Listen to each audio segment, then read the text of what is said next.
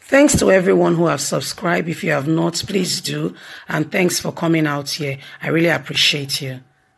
Indeed, Oshiomhole did not cause APC to lose in Edo State. Here is what really happened. Hello everyone, how are you doing today? Hope you're well. Hope you're keeping yourself safe and nice, especially in our country today where insecurity is on the height. I just want us to continue to, speak out against the insecurity situation, as well as look after ourselves and our loved ones. By the way, some people are saying it is not Oshiomole's fault that APC, lost the election. I mean, there is nothing he could have done. He's done what he could possibly do as a human being. Say a candidate he was supporting, support the candidate all through the period of, campaign, and make it clear that this is the candidate he's supporting and he's not supporting that candidate.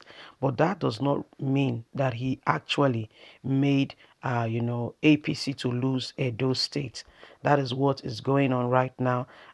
People saying it was not Oshiomole's fault that APC actually lost Edo State. But let's get into the news and get who caused it and why. Let's get all the details. Indeed, Oshiomhole did not cause APC to lose in Edo State. Here is what really happened. The September 19 governorship election in Edo State was a really stiff one as the APC and PDP slug it out for the governorship position.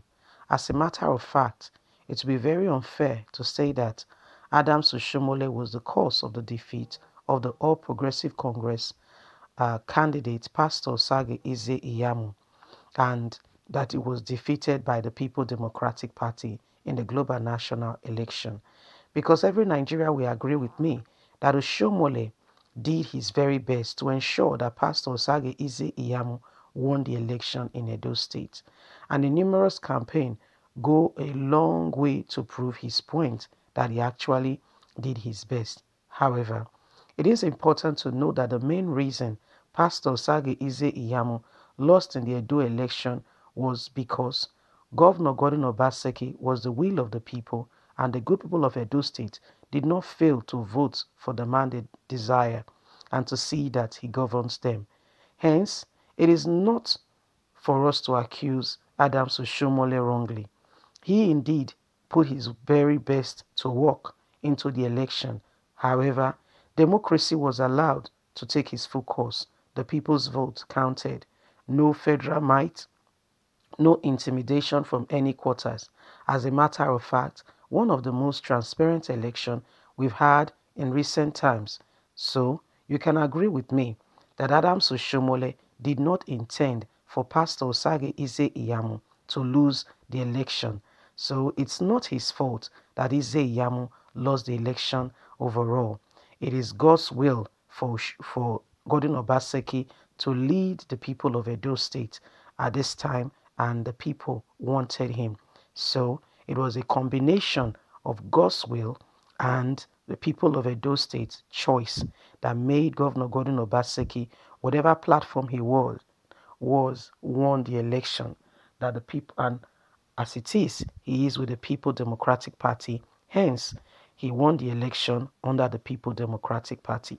So you can finally agree with me that Oshiomhole had nothing to do with the loss of Ize Iyamu's governorship election. What do you think, guys? So we know we've all been casting a stone and we've all been saying Adams Oshiomhole did this, did that. But other people will argue saying no.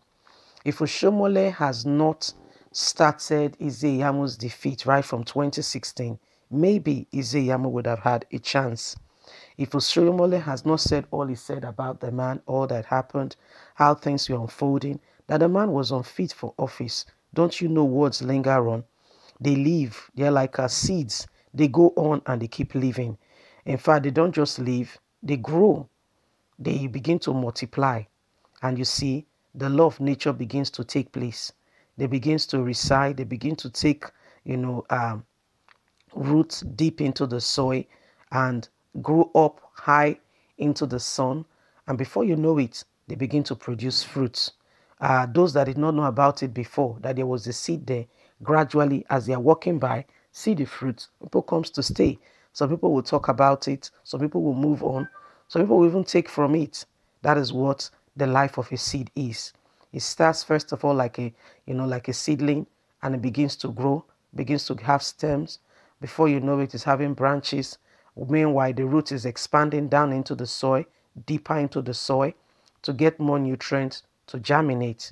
So this was part of how Oshiomhole caused Iyamu to lead to his defeat. Saying it is not Oshiomole's fault, I personally don't totally agree.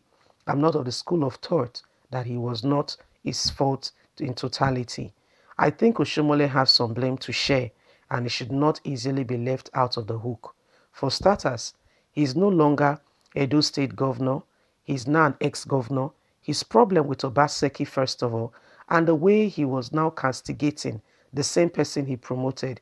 I mean, it's bad enough that they have their differences. It would have been nicer if he comes in and start promoting this person without talking about the other person. That is, if his antecedents were good, that in 2016, he did not tell people all he said about Iyamu, how he castigated and did character deformation. If he had not done that and had just gone ahead, campaign, Obaseki won. Now he said, I'm not supporting Obaseki. I feel this is a better candidate, for instance. You see, people would have looked at it from a different and a neutral ground. And when Oshiomhole first came from Lagos after being sacked as APC national chairman, there were some disposition and the way he comported and carried himself, which did not quite go down with everybody.